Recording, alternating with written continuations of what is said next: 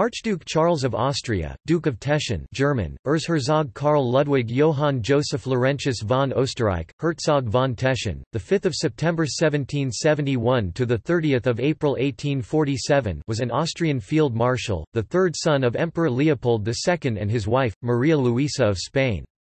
He was also the younger brother of Francis II, Holy Roman Emperor. Despite being epileptic, Charles achieved respect both as a commander and as a reformer of the Austrian army. He was considered one of Napoleon's more formidable opponents. He began his career fighting the revolutionary armies of France. Early in the wars of the First Coalition, he saw victory at Neerwinden in 1793, before being defeated at Wattignies 1793 and Fleurus 1794. In 1796, as chief of all Austrian forces on the Rhine, Charles defeated Jean-Baptiste Jourdan at Amberg and Würzburg, and then won a victory at Emmendingen that forced Jean-Victor Marie Moreau to withdraw across the Rhine. He also defeated opponents at Zurich, Ostrach, Stockach, and Meßkirch in 1799. He reformed Austria's armies to adopt the nation-at-arms principle. In 1809, he entered the War of the Fifth Coalition and inflicted Napoleon's first major setback at Aspern-Essling, before suffering a defeat at the bloody Battle of Wagram. After Wagram, Charles saw no more significant action in the Napoleonic Wars. As a military strategist, Charles was able to successfully execute complex and risky maneuvers of troops. However, his contemporary Karl von Clausewitz criticized his rigidity and adherence to geographic strategy. Austrians nevertheless remember Charles as a hero of the French Revolutionary and Napoleonic Wars.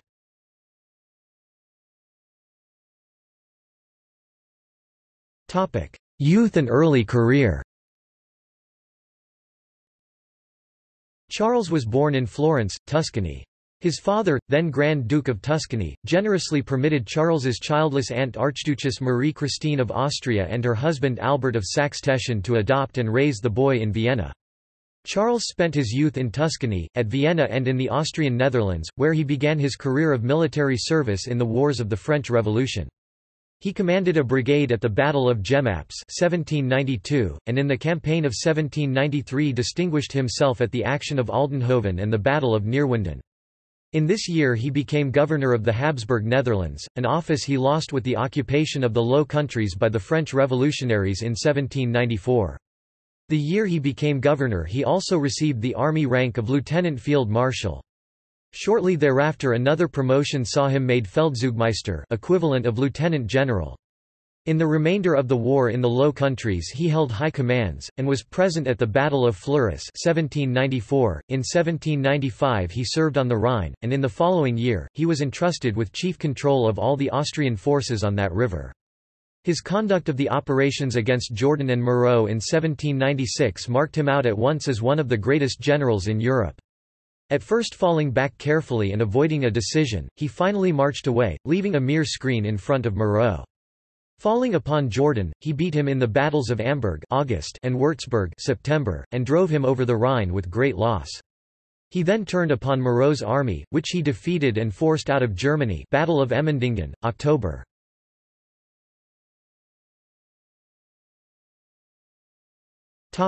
Napoleonic Wars. In 1797 he was sent to arrest the victorious march of General Bonaparte in Italy, and he conducted the retreat of the overmatched Austrians with the highest skill. In the campaign of 1799 he once more opposed Jourdan, whom he defeated in the battles of Ostrach and Stockach, following up his success by invading Switzerland and defeating Massena in the First Battle of Zurich, after which he re-entered Germany and drove the French once more over the Rhine. Ill health, however, forced him to retire to Bohemia, but he was soon recalled to undertake the task of checking Moreau's advance on Vienna. The result of the Battle of Hohenlinden had, however, foredoomed the attempt, and the Archduke had to make the Armistice of Steyr. His popularity was now such that the Perpetual Diet of Regensburg, which met in 1802, resolved to erect a statue in his honor and to give him the title of Savior of his country, but Charles refused both distinctions. In the short and disastrous War of 1805, Archduke Charles commanded what was intended to be the main army in Italy, but events made Germany the decisive theatre of operations. Austria sustained defeat on the Danube, and the Archduke was defeated by Massena in the Battle of Caldiero. With the conclusion of peace he began his active work of army reorganization, which was first tested on the field in 1809. In 1806 Francis II, now Francis I of Austria, named the Archduke Charles, already a field marshal, as commander-in-chief of the Austrian army and head of the Council of War. Supported by the prestige of being the only general who had proved capable of defeating the French, he promptly initiated a far-reaching scheme of reform, which replaced the obsolete methods of the 18th century.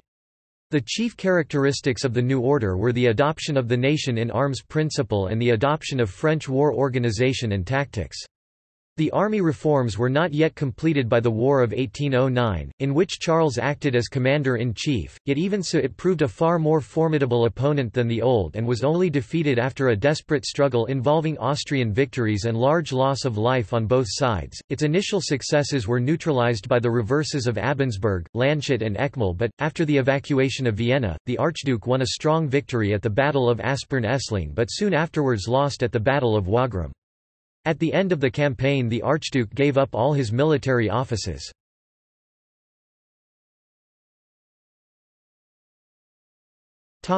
Later life. When Austria joined the ranks of the Allies during the War of the Sixth Coalition, Charles was not given a command and the post of commander-in-chief of the Allied Grand Army of Bohemia went to the Prince of Schwarzenberg. Charles spent the rest of his life in retirement, except for a short time in 1815 when he was military governor of the fortress Mainz.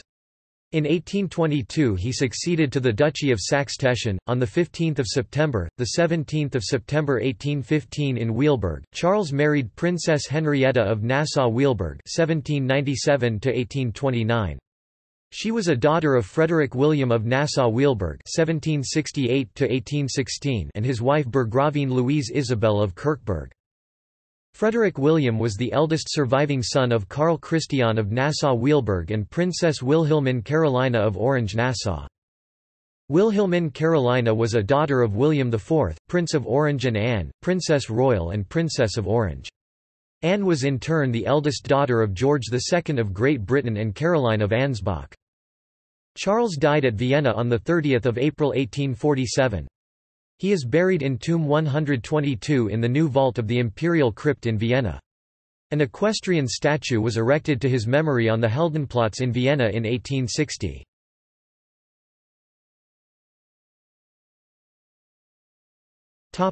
Assessment of his achievements.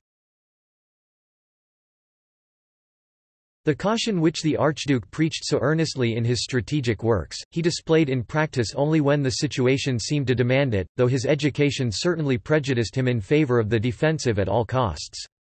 He was at the same time capable of forming and executing the most daring offensive strategy, and his tactical skill in the handling of troops, whether in wide turning movements, as at Würzburg and Zurich, or in masses, as at Aspern and Wagram, was certainly equal to that of any leader of his time, with only a few exceptions. According to the Encyclopaedia Britannica 11th edition, his campaign of 1796 is considered almost faultless. That he sustained defeat in 1809 was due in part to the great numerical superiority of the French and their allies, and in part to the condition of his newly reorganized troops. His 6 weeks' inaction after the victory of Aspern is, however, open to unfavorable criticism.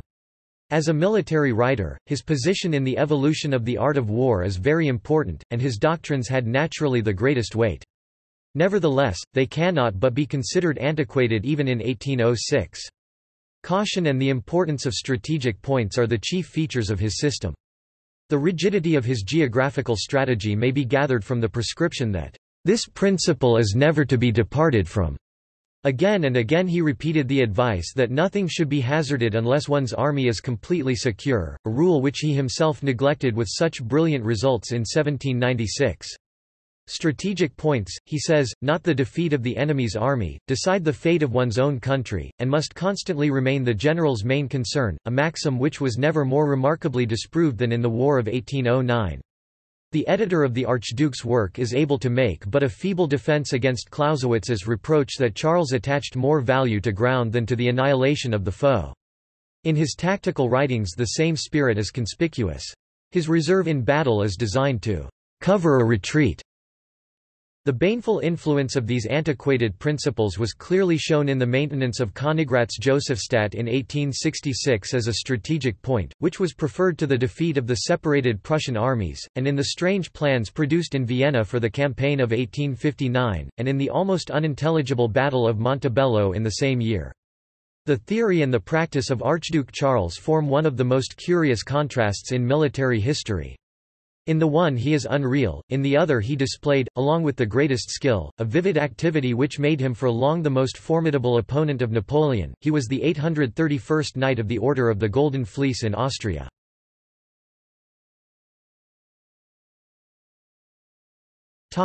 Creation of the Austrian staff.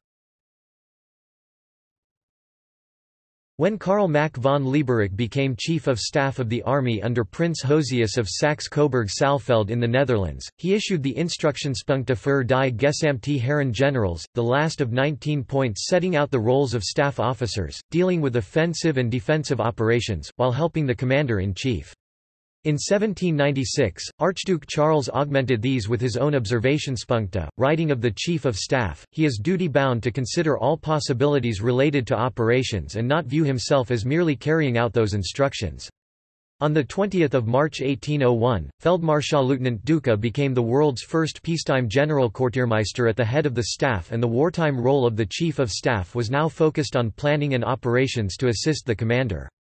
Archduke Charles produced a new Dienstvorschrift on 1 September 1805, which divided the staff into three: 1 political correspondence, 2 the operations directorate, dealing with planning and intelligence, 3 the service directorate, dealing with administration, supply and military justice.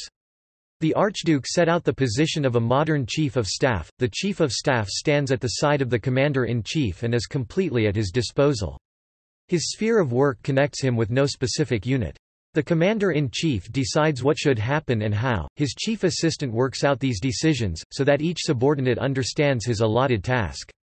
With the creation of the Corps in 1809, each had a staff, whose chief was responsible for directing operations and executing the overall headquarters plan.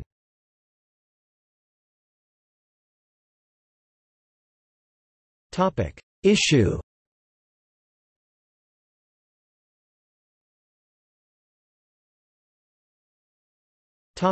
Ancestry.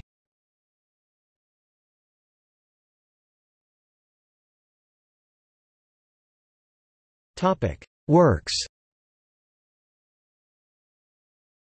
Grundsatz der Kriegskunst für die General 1806. Grundsatz der Strategie erläutert durch die Darstellung des Feldzugs 1796 1814. Geschichte des Feldzugs von 1799 in Deutschland und in der Schweiz 1819.